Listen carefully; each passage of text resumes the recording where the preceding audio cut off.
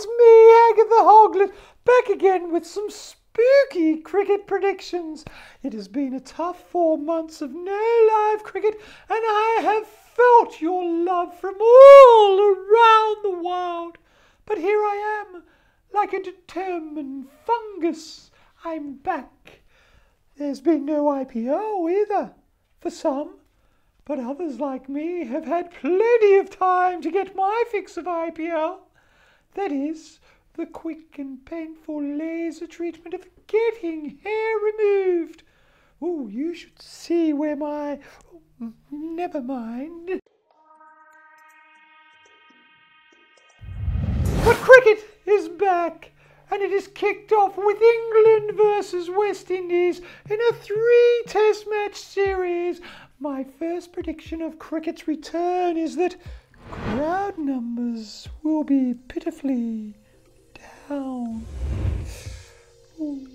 Now we know why Joe Root was struggling with form in the last Ashes series. Do the math. His head was clearly in other places. He thought he had the job done in February last year, celebrating with a century in the final test of that series. But he's always been a little premature, especially when it comes to Ashes runs. Rather than scoring runs through the covers, he was scoring under the covers.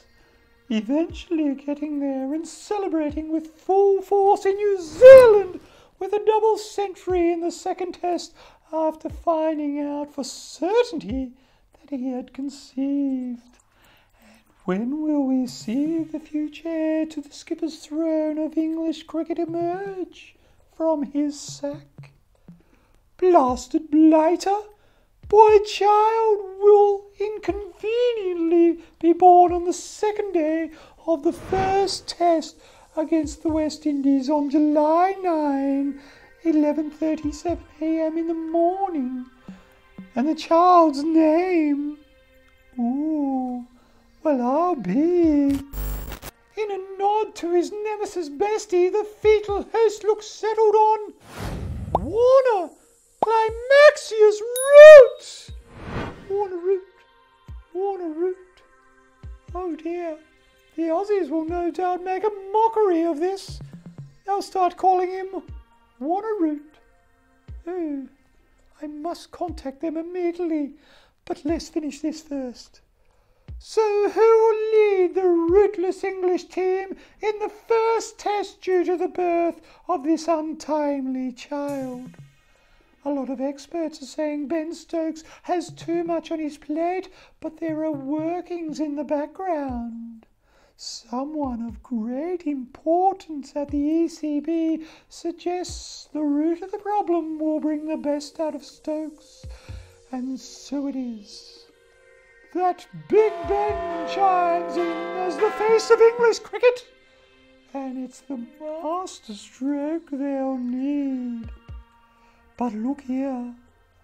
The West Indies are brimming with confidence coming into the series of the English aren't able to spit and polish their balls to cause swing. Let's face it, nobody spits like the English. They've been spitting on things and people for centuries. Master spitters. And they're spitting chips about it too.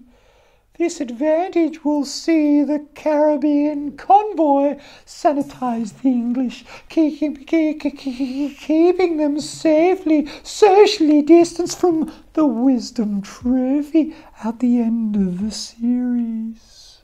Oh, the mystic ball is calling me back. I see Pakistan. They land in England with a squad of 20.